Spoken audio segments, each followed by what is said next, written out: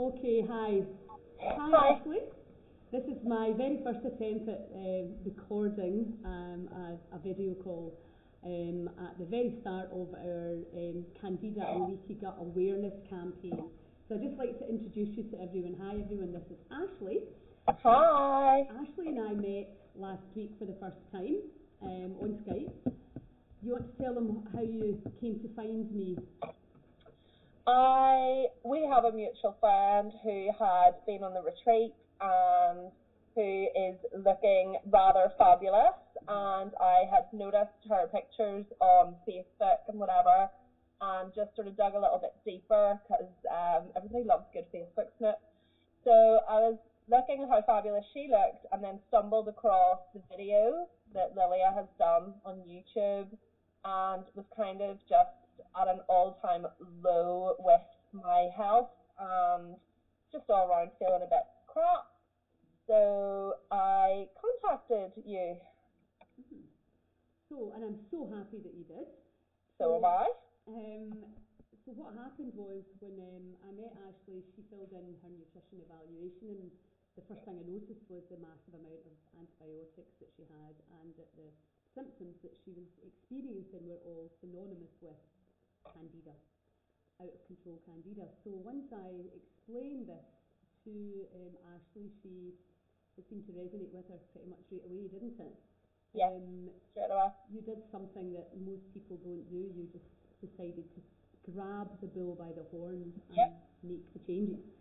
So of course, it's a two-part thing, isn't it? You have to eliminate sugars and grains from the diet, which can be a bit of a challenge, and then you have to put in some herbs and supplements to help heal. But obviously the main problem for people on the elimination diet is cutting out the grains and the sugars. So do you want to tell us a little bit about how you dealt with that? Well, first of all, tell us a little bit about your detox symptoms, because that can be quite a ride too.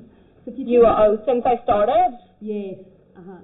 Okay. God, do you know what? My brain, I have to say, one of the biggest things has been my memory the past 7 days. I have been so forgetful. Mm-hmm. Like, short-term memory has been shockingly bad, which is not ideal in my job. So it's been interesting. So thinking back, it started, we had our first session on Friday, so this is day 5.5, I guess, yeah. Friday night, we had a friend over, my fiance and I, and ordered a Chinese. So, thanks for the support.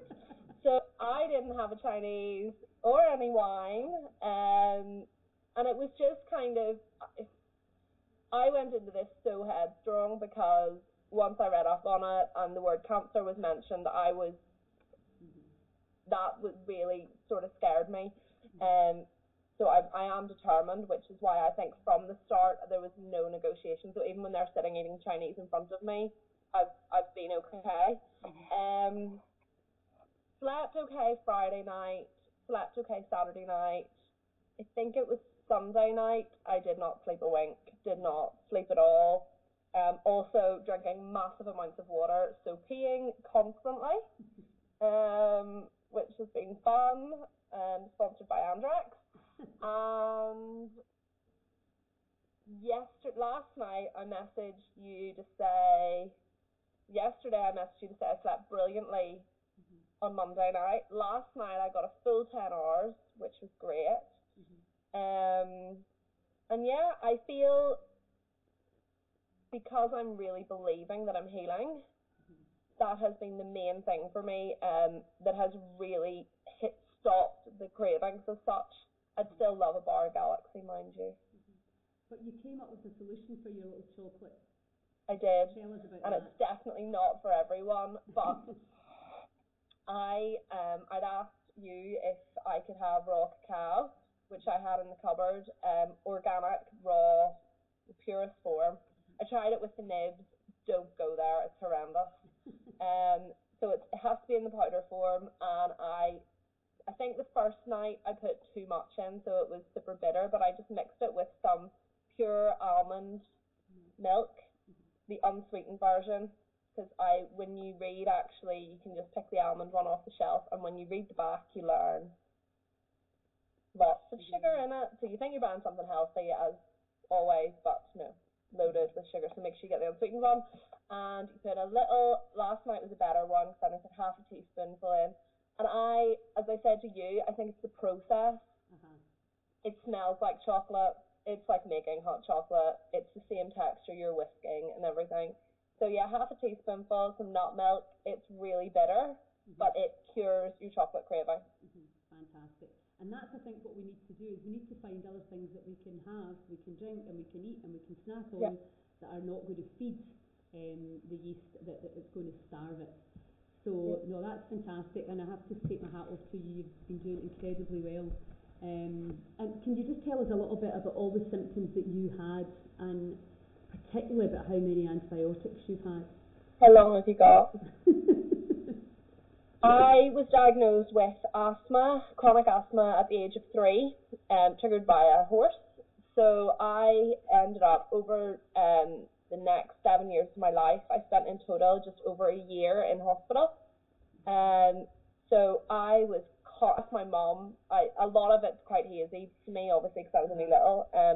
So I asked my mum the other day how many courses of antibiotics she thinks I've had over my life. Now, I obviously remember the last maybe 20 years, but prior to that I don't. She said you're into triple figures. She's like, easily triple figures. So I was always getting chest infections. Anytime I got a cold, I got a chest infection. Antibiotics and steroids as well. I was on a lot of steroids as a kid. I got glandular fever when I was 14, more antibiotics. Then I was sort of 15, 16, started getting really severe urine infections, which at the time was actually very embarrassing. I was not sexually active, I want to say that first, because that's the first thing everybody's like, oh, you got cystitis. It wasn't that, and it made me embarrassed about it, because everybody obviously thought that. My mum thought it, which was also uncomfortable. So I started having that when I was about 15 until until recently. I did have a 2-year break of it. Don't know why. It went into remission for 2 years. But I would say I was having cystitis every 4 weeks. And it was getting treated.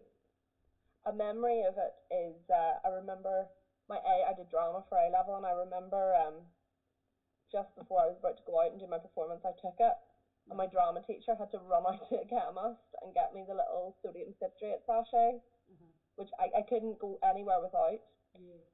Then when I was 21, the cold sores started, so constant cold sores. I think I've probably been on 20, 30 courses of the cyclovir tablet. Then 2 years ago, acid reflux, really, really bad reflux. Again, the doctor gave me some omeprazole tablets to take. So every time I want to have a glass of red wine, taking the tablets.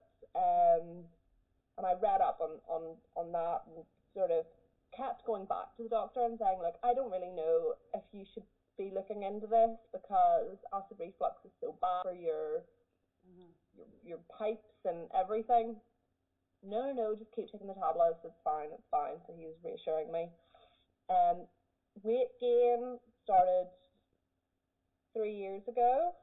No matter what, exercising, fiance went to gym, so exercising, just not, I thought I was eating better, but not before 3 years. Before 3 years ago, I would say the weight would have fallen off me if I'd just eaten right for a week or two. And I know getting older, Yeah, but you're not that old. It all slows down, but just a lot of weight on my middle. Really tired. Just really unhappy. Had a really, really bad urine infection in February just passed, which lasted 8 weeks, and I had 3 courses of antibiotics for. The worst, the final third one, starting on a Friday afternoon, and me sitting on the toilet, phoning my GP, screaming down the phone, begging him to help me. Really Okay. lethargic, no sex drive, just all round feeling crap. So went to the doctor, sat down in front of him and said, I feel like a hypochondriac. I'm here all the time. My allergies, so that's another thing, always had really bad allergies, always sneezing. To be honest, I would say I sneeze like 8 o'clock every morning, at least 5 times. So sat down in front of the doctor, told him I was a hypochondriac, he needed to do something, and I decided at that point it was my thyroid. So asked him to do a test on my thyroid, blood test came back fine, which I was devastated about because at that point you're looking for something. just say it's my thyroid and then you can give me some tablets, more tablets. That came back negative, and he told me I was depressed, and I said I have nothing to be depressed about. My life is exactly what I wanted. This is where I've always wanted my life to be, and I've got it. I have no reason to be depressed. Oh, but you know that, he said to me, that's what depression is, when you're really down and you just can't find a reason for it.